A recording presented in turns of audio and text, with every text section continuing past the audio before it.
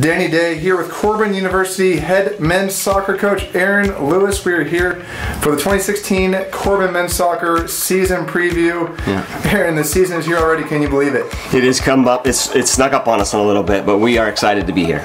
We are, and so your first 3 years at the helm have all been successes in varying ways, all with trips to the NAI National Tournament. How do you plan to build on that momentum and then continue the success in 2016?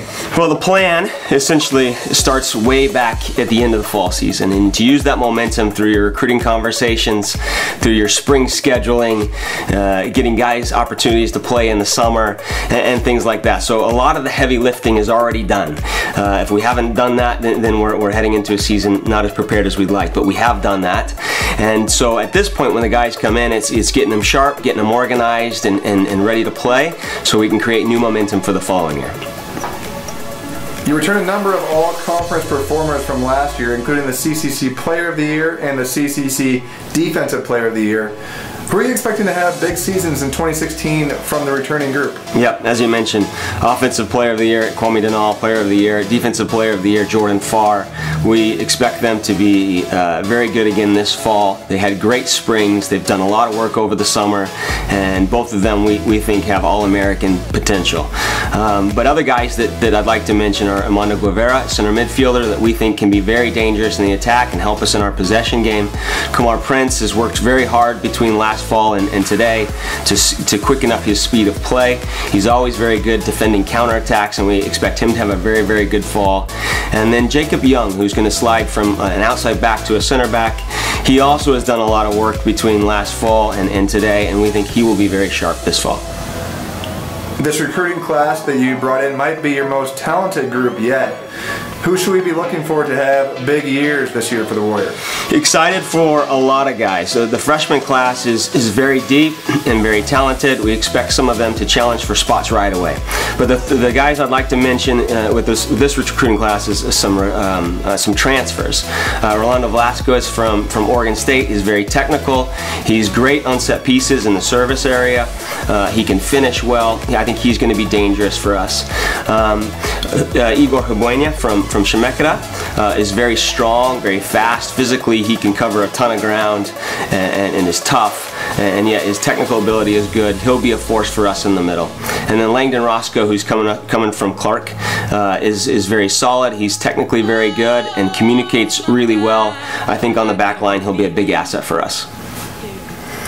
And last but not least, a newcomer that we are very, very excited about is Timur Avicii. He transferred in last season and wasn't able to participate due to a transfer rule.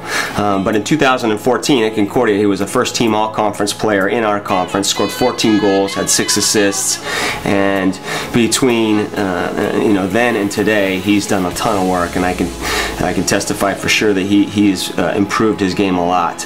And I just think that by having him in the attack, it's going to take a ton of pressure off of some of the other guys. Our Offensive Player of the Year from last year, Kwame Denal.